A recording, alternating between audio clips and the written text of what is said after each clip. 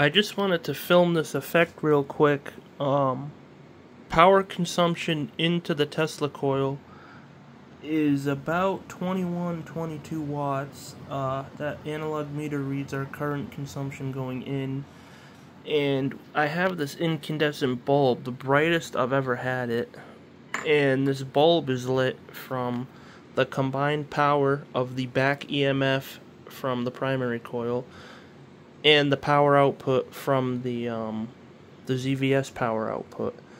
And on top of that, we have wireless power. So I discovered if you limit the power output being the tandem output, where you combine the back EMF of the primary with the output power of the ZVS, you have to limit this power tap output to the total power input into the Tesla coil, and you will get a power output equal to your input on top of wireless power effects as a bonus. And here's a demonstration of that. And so that's how much current the Tesla coil is consuming. Little under 300 milliamps at a 78 volt DC input. I'll show the DC input on the meter. And I also upgraded to all SIC diodes, as you can see. They look kind of goofy, but they're the most efficient diodes on the market you can get. They're silicon carbide. Almost zero, pretty much zero switching loss. See if I can do this. Aha, I got it. So, yeah, 72.1 volt input to the coil. This is reading our DC input into the coil from the ZVS. 72.1 volt DC input into the coil at a 300 milliamp power consumption is what we are consuming to run the Tesla coil. And the Tesla coil's back EMF plus the ZVS output is in tandem to run a load equal to the total power input, and on top of it we get wireless power effects for free. So wanted to film that effect, wanted to show it off. Here's the upgraded coil, how it looks. It'll very weakly light a fluorescent tube nearby, so we still have the wireless power effects. If you were to overload this spot, being a load slightly higher than your total input power to the system, the Tesla coil's wireless power would shut off.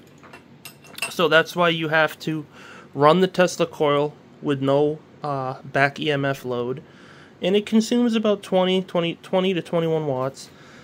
And then you're like, okay, I have to limit the power from the back EMF tap to 20 or 21 watts with the correct series value capacitor, or you can ignore the correct series value capacitor, just run the correct inductive load or resistive load, and you will get a power output just about equal to your input with wireless power effects as a bonus.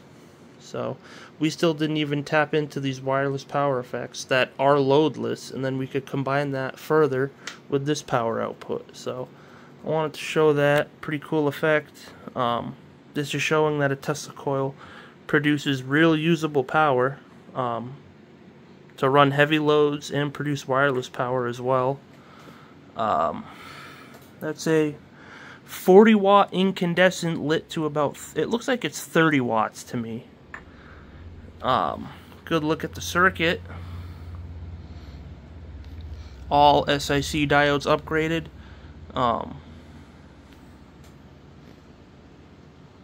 These two SIC diodes prevent detuning of the primary by coming right off of it. These other three SIC diodes are common in a Slayer exciter. That is a Baker clamp SIC diode, and that is a pull down SIC diode, which increases the speed of the switching. So yeah, switch to the most efficient components you can get. Good look at the transistor. This is the box of my fancy parts, the higher end parts being the transistors and the diodes. This is the latest SIC diode. What they are will be in the description. Stinks that they don't come in a regular package like these. Then the circuit could be a little smaller. And this is the latest model transistor. It's actually pretty small. And this is the heart of the system. So that's that.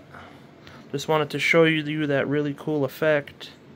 And what's interesting is if I disconnect the bulb, so I'm going to disconnect the bulb now from running, and will actually consume more power, which you will see.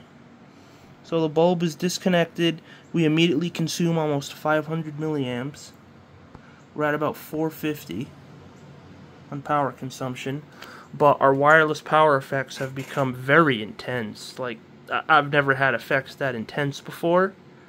And those intense effects are caused from the coil being built as tall as it is wide, which maximizes the Q factor. And you're looking for almost like a pure white bluish spark that comes off the coil, if any spark comes off at all, but it eventually will when you get to these power intensities. And the coil essentially excels at dumping all its power into free space. And here's where it's interesting. I hope you can see the power consumption. When I reconnect the bulb up to the back EMF connection coming off the primary coil, our power consumption will drop and the bulb will light. So you have to get the effect just right. The system has to kind of enter that mode of operation for it to occur. Right now it's not doing it. I probably have to disconnect and reconnect. There you go, it's doing it. So I have to kind of get the system to lock into that mode of operation. So pretty cool update. This is what the kit comes with if you want to buy it, minus the wood board. I have it on the wood board for simplicity for me to experiment with. And when you have a load lit that's equal to your total input power, you still get very weak wireless power effects that remain in the system.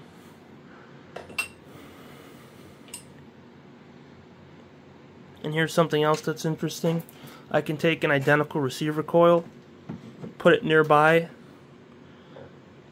the stuff still lights, and if I connect this between an earth ground connection, it'll get even brighter. I can't do that right now when I'm filming one-handed. But yeah, that's that. Wanted to show that cool effect. Runs off a ZVS. And yeah, so feel free to like, comment, subscribe, join the Patreon, buy our book if you wish, which is on the Patreon. If you want to buy the kit, feel free to. We also sell just these high Q Tesla coils for people if they want to experiment with it for $100 now on the website. So for people who don't want to buy the $300 kit, you can buy just this high Q coil to experiment with. Hook it up to a signal generator and do all sorts of experiments. And this coil is just as tall as it is wide, and it's $99. So yeah, that's that, and have a good one, everyone. And now the system is completely off and de-energized, consuming no current. So that's that.